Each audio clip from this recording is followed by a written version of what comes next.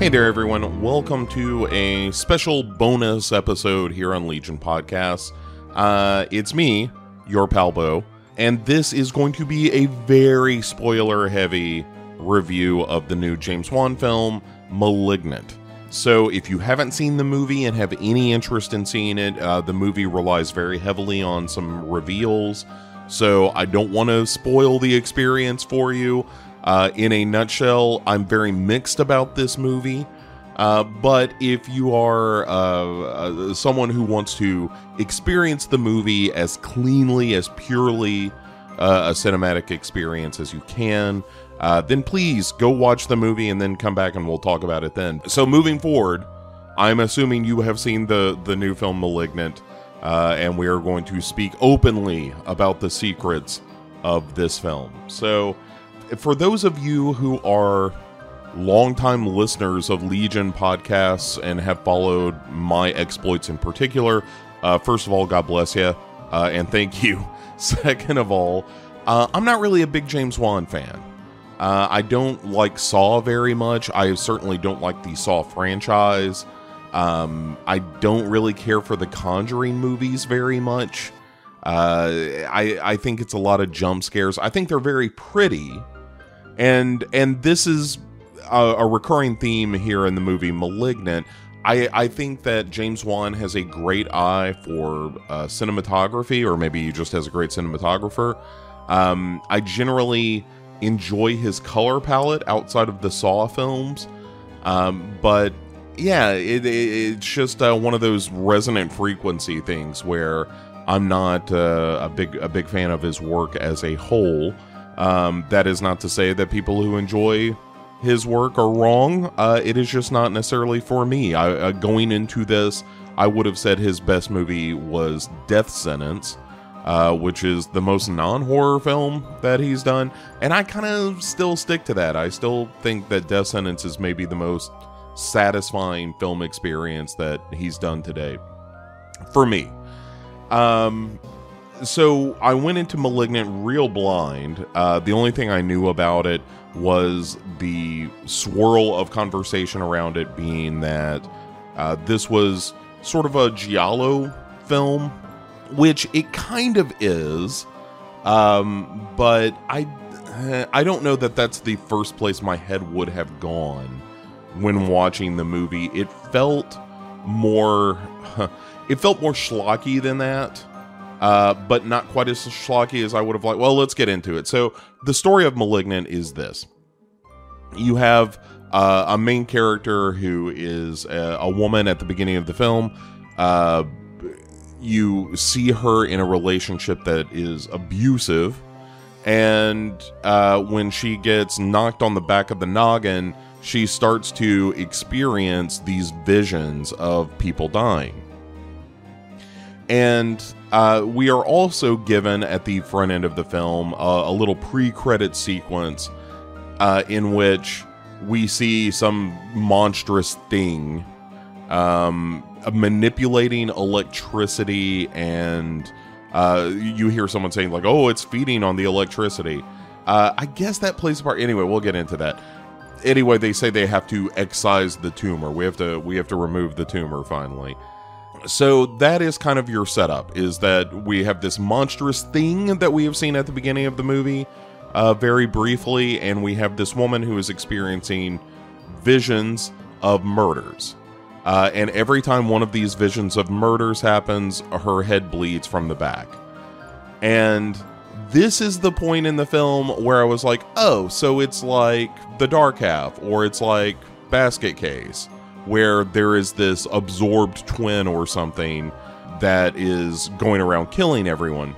And again, spoilers, that's exactly what it is. The only thing I had wrong from this early guess in the movie at about the 30-minute mark was that it is not a separate thing. It is a thing that emerges from this woman's own body, and kind of takes over. It's like a twin buried in her skull that will take control of her body and sort of give the main character these images to chew on to believe that she is not actually there at the time of these murders.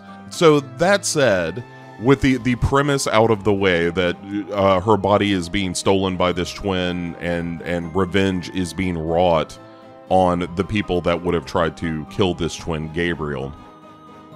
So let's address some of the other points of the film. First of all, let's start with the good. I think this is one of James Wan's best shot movies. At the very beginning, the scenes are awash in that kind of blue-green color palette that he liked to use, especially with Saw. I was glad to see that only happened there and a couple of other times. It's like, anytime there's low light, James Wan just opts for this blue-green kind of coloring and lighting that makes me want to throw up. But that only happens a couple of times in this movie, I think, for the most part, because Wan himself said this was inspired by Giallo, and there were some Giallo elements, to be sure.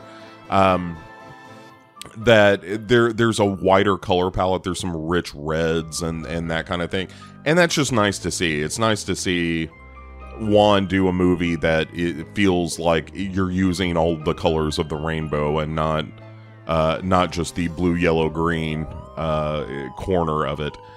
So that's really nice. It's really well shot. There are some great cinematic framing in the movie. It's well directed. It's a well directed movie. So that and I will say that the action sequences in it, which there are a couple, are very good. That was probably my favorite part of the movie, when it really embraced the premise of it and just had fun with it. So that's the good stuff, and I do think that's really good. And I would kind of argue that Malignant it's worth like that afternoon watch, whether or not you respond to the movie, and you very well might have. You might have loved this movie, and I don't dismiss anyone's opinions for enjoying a film, but now let me get around to the idea of why I personally didn't care for it. One, I think that the performances are a bit arch in a way that makes you feel like you're watching a movie. And I suppose that could be the point of these performances, is to sort of say, like, hey, isn't it great that we're making this kind of grindhouse movie in a modern context, and let's all sort of acknowledge within the film that it's a film. But that's not a great time for me. I don't want to be reminded of the fact that I'm watching a movie in a movie that isn't about movies, if you can follow that logic. But yeah, so I think a lot of the performances are either not great, or they were given direction to sort of overact, to kind of reach for the back row of the theater a little bit, and that didn't appeal to me much. That, especially in that early scene, I was like, I thought the first scene was going to be a dream or something because of how the performers acted. That I didn't think that was real, and it turns out it was, and that was one of those moments of like, oh, well, okay. So I wasn't crazy about some of the performances, although I think the lead is fine. I think some of the surrounding performances aren't quite as good.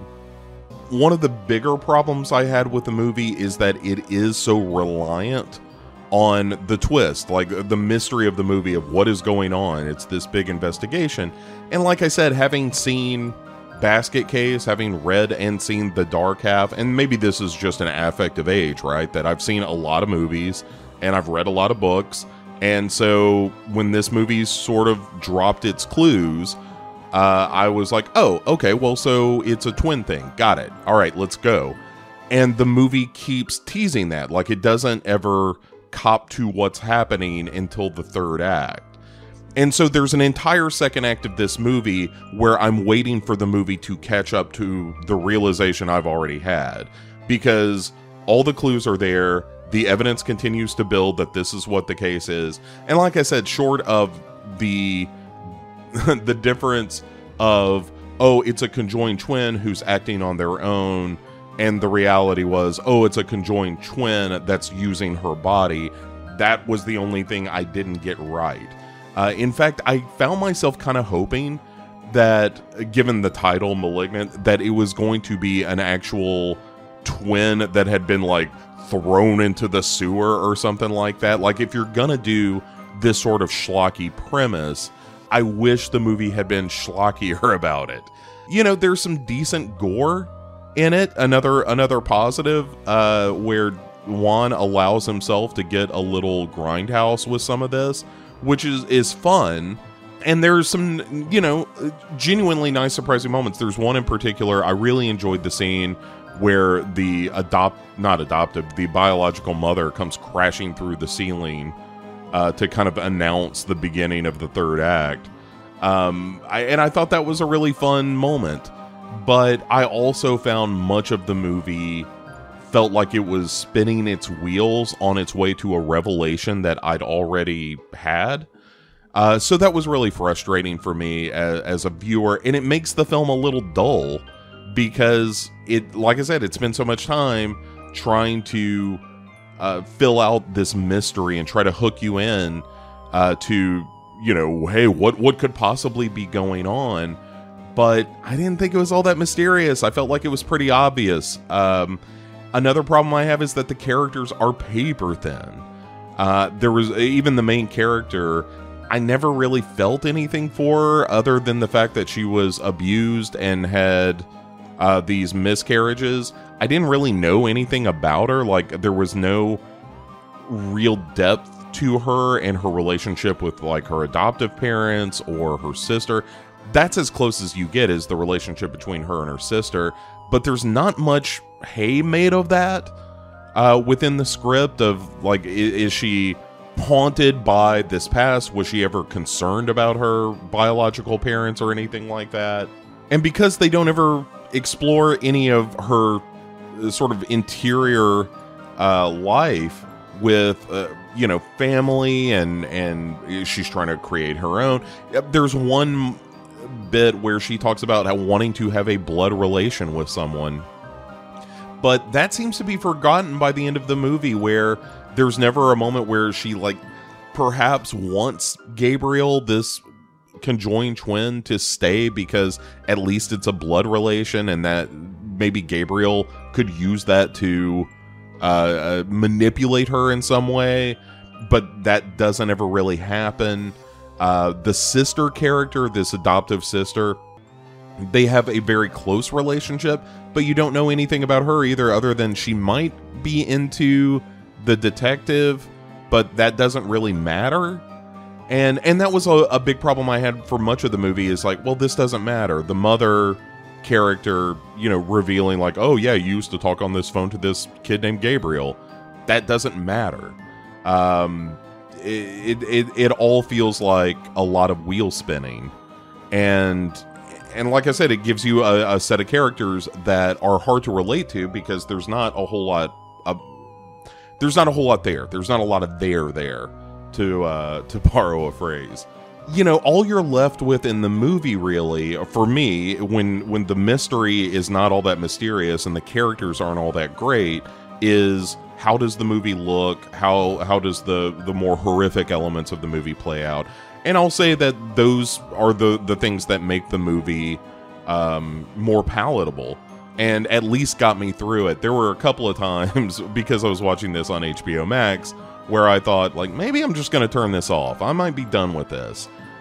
Fortunately, the third act does have some really nice set piece work with Gabriel / the other lady whose name I can't remember. I watched this movie less than 12 hours ago, and aside from the detective whose name was like Coca or Keiko or something, because that name was unusual, couldn't tell you another name in the movie other than Gabriel, who is our, you know, tumorous villain of the film, which is probably not a great thing. And I don't think it speaks to my attention level because I was quite focused on it. I was looking forward to this because there had been enough talk around the release of this movie, and this is where, like, horror social media will screw you time and again, where they'll just decide that a movie is a masterpiece and all kind of flock to it. And so I was hearing a lot of good things, and I was really hoping that this was going to be the James Wan movie that really turned me around. I really was. I don't say that lightly. I'm not dismissive of this movie at all. I wanted to like it, and I do think I like it more than most James Wan films, in fairness. But I also don't like most James Wan films very much. Another problem I have with this movie is that it's got a very schlocky grindhouse premise. Like I said, it's very basket case. And it just doesn't get as sleazy and schlocky as a basket case. Like, it's got a basket case premise with a more Hollywood execution. And those two things don't quite go together. Maybe this is just me loving some Henenlotter a little too much. But I wish that Malignant had fully embraced the premise and been allowed to get weird with it, and as opposed to tease out this mystery. Like, I wish the reveal of who and what Gabriel was more of a second act thing than a third act thing. This could totally be my own personal problem with having seen too many movies and read too many horror novels, that I just don't think this was all that surprising, and I didn't think it was nearly as gory and ridiculous with its premise as I would have liked to have seen it. It gets close sometimes, and I think that's when the movie's at its best, but I still think there's a little bit too much meandering in this movie when we ought to be doing a little bit more fun time.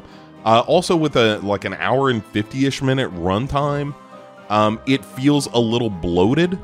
But again, that's because a lot of the second act, I was way ahead of the movie and just wanted the movie to hurry up and get there already. So again, perhaps that's just a personal problem and not a problem with the movie as a whole for other viewers. But I did not have the best time with Malignant. I thought it was fine. I thought there were good things about it. Like I said, there are moments that I really enjoyed in the movie, but as a whole, I don't know that I'll go back and watch it again anytime soon. I thought it was an interesting exercise in the horror genre. It's nice to see, I guess, a big-time director who had just done a movie like Aquaman returning to the genre to do something that's a little more audacious, and I'll give him credit for that. Like, if you have never heard of The Dark Half or Basket Case, then this movie, I'm sure, feels very original and very surprising to a lot of people, and that seems to be a lot of the reaction. But you know, I didn't have that reaction. I've seen too much. These eyes have seen too much to be surprised by a movie like Malignant. You know, let me know. What was your experience with Malignant? I don't discount anyone who enjoyed it. And feel free to drop some comments below, and perhaps you'll turn me around on it. Because I'm open to enjoying this movie more than I did, but I don't know that I can be talked out of the fact that the movie was both unsurprising and filled with characters that didn't have a whole lot of depth, and there just wasn't much for me to dig my fingers into to get me through the movie. Although I will readily admit that it has some truly terrific action sequences in that third act. So that's really, I would say, if you don't necessarily need to watch the whole movie, watch the third act and you're gonna be just fine. I could totally see myself watching the holding cell sequence and the police station sequence on its own, because those were a lot of fun.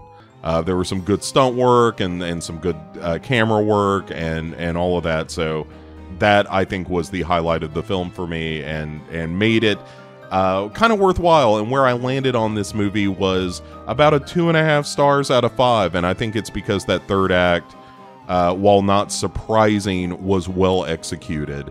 And I'll give it marks for that, and for also not being a bluish-green affront to the eyes. So that was nice too.